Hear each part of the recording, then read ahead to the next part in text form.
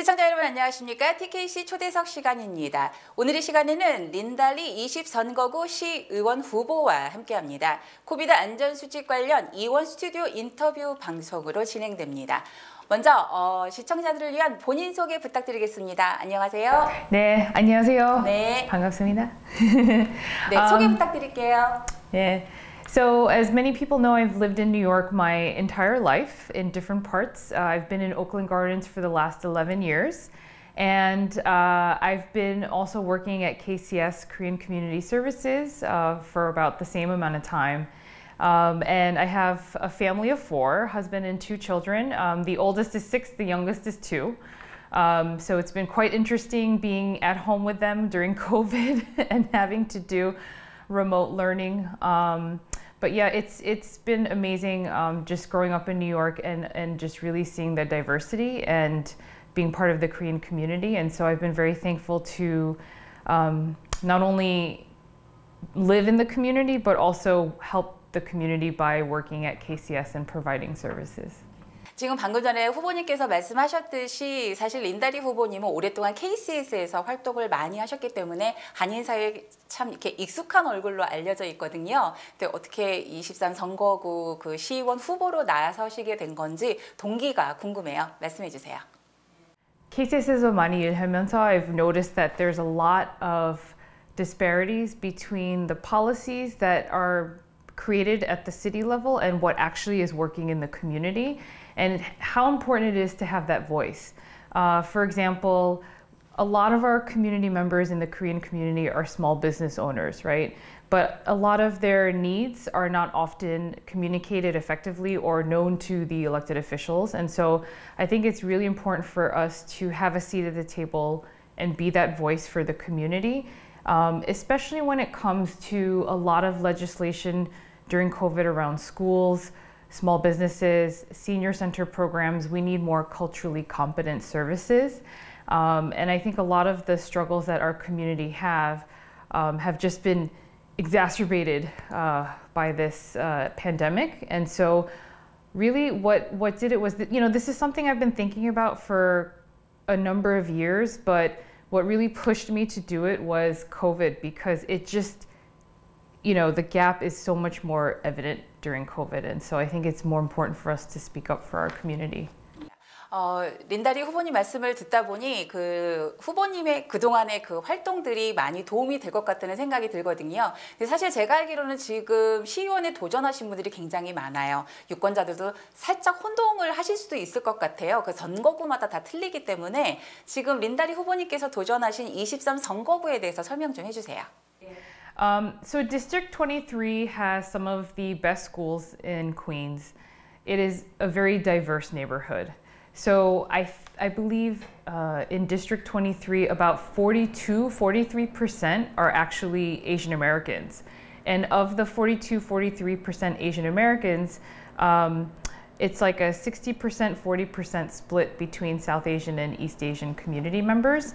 And transportation is an issue because there are no subways. It's very difficult to access Long Island Railroad. The buses are not the best in the area, so transportation is a huge issue. And also when you think about transportation, it leads us to look at issues around the senior community. How are they getting their meals? How are they being served in a linguistically, culturally appropriate way?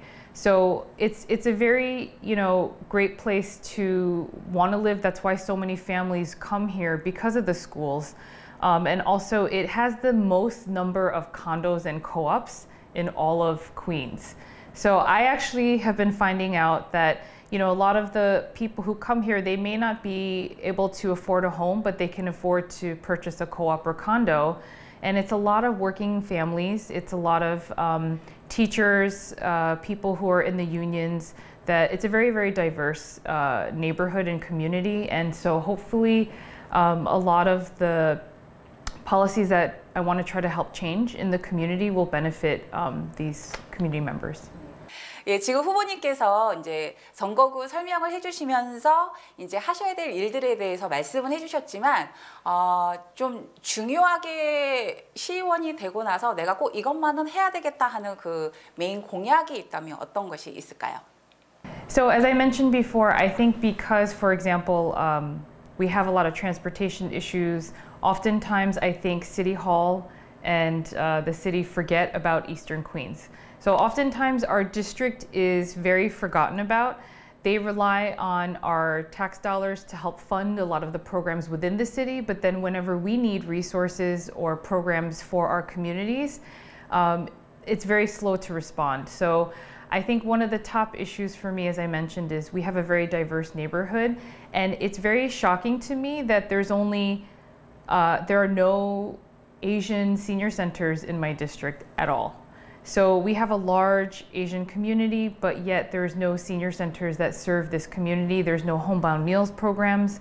I think honestly, a lot of the mosques, temples, faith-based community members, churches are the ones picking up the slack and serving the community, but we actually need to put city resources into the district, especially during COVID, and especially when a large part of our community are seniors that are the most vulnerable. So we have to make sure they receive the vaccines that they need. Also, I think a large part of our community are small business owners as well, especially along Union Turnpike and then also closer to the Long Island Expressway. There's a lot of immigrant-owned businesses, and I think what's happened during COVID is that they're not getting the relief that they need.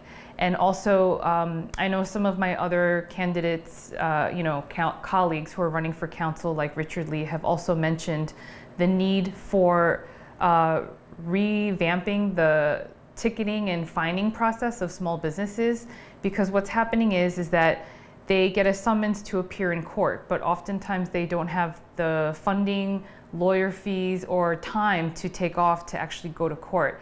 So I think we need to change those policies so that the small business owners are not negatively impacted during COVID and have to pay more money. And there should be a way for them to fix these issues within a certain time period before they actually have to go to court.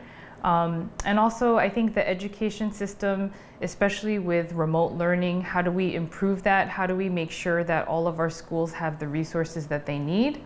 And that parents also have the resources they need. Because I know for me also as a working mom, it's very, very difficult to work full-time and also look over your kids to do remote learning. And so I think there need to be programs that the city has that help working parents with daycare services or some kind of credits there.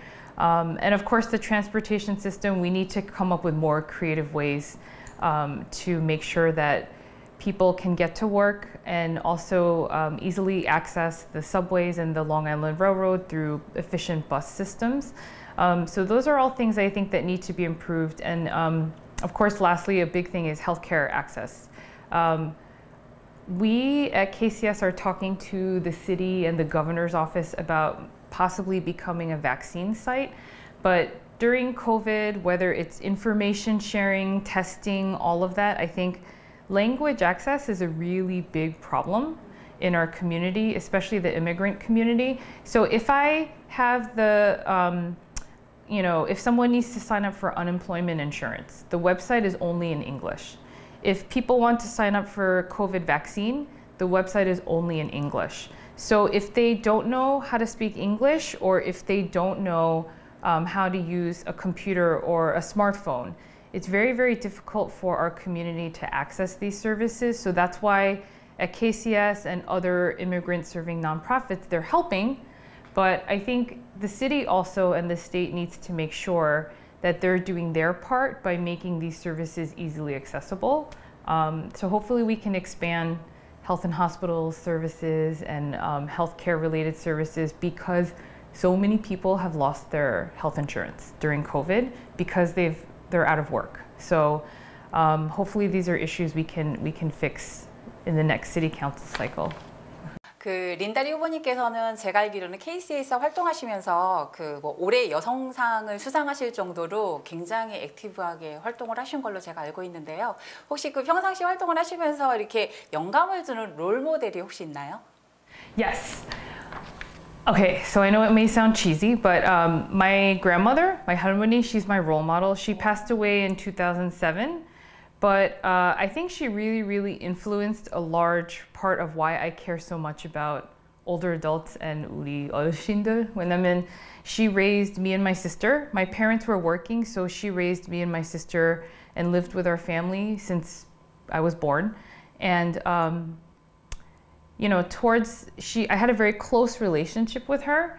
And when I think about her life and the first-gen community in the Korean community, they had to struggle through war. They had to live through that whole Korean War. They had to figure out how to provide for their family.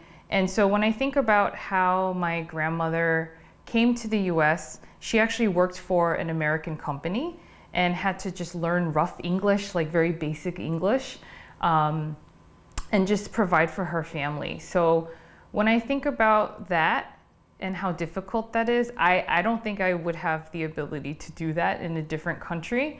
And you know, she and I always had a very close relationship, and towards the end of her life, I was the one, she had a home health aide, but I was the one that was helping to give her a bath, clip her toenails because she couldn't bend over to clip her toenails, and also change her adult diapers when she had to go to the bathroom and help her walk around. And I think being a caretaker and seeing that part, it really makes me feel so strongly like we need to give our seniors dignity towards the end of their life. And I think that's why I have such a heart for older adults. And that's why I want to help serve them as much as I can. 사실 뭐 할머니라는 단어만 들어도 가슴이 참 따뜻해지는 얘기인 것 같네요. 마지막으로 유권자들에게 왜 린달이어야 하는지 파이널 메시지 부탁드릴게요. I think we need to have more voices in the Korean community, especially when it comes to government and politics. I think we need to have a voice and a seat at the table. And I'm hoping that if I do become, let's just say, one of the first, hopefully there will be more of us, but one of the first Korean elected officials in New York City, I'm hoping that that'll encourage younger generations to say, oh, actually, there's someone who looks like me in city politics, and so maybe this is something that I should think about getting involved in. And I really think it's to open the door for future generations to come in, right? Is that we have to give them the opportunity to think of this as a way to serve, and also as a potential career path, and not something that is just for non-Asian community members, right? I think it's very important to see someone that looks like you in these kind of positions. So. 오늘 좋은 말씀 너무 감사드리고요. 남은 5개월 동안 더욱 파이팅 하시고 좋은 결과 기대해 보도록 하겠습니다. 감사합니다. 감사합니다. 네, TKC 초대에서 오늘 이 시간에는 린달이 23선거구 시의원 후보님과 함께했습니다. 다음 이 시간에 다시 뵙겠습니다. 감사합니다.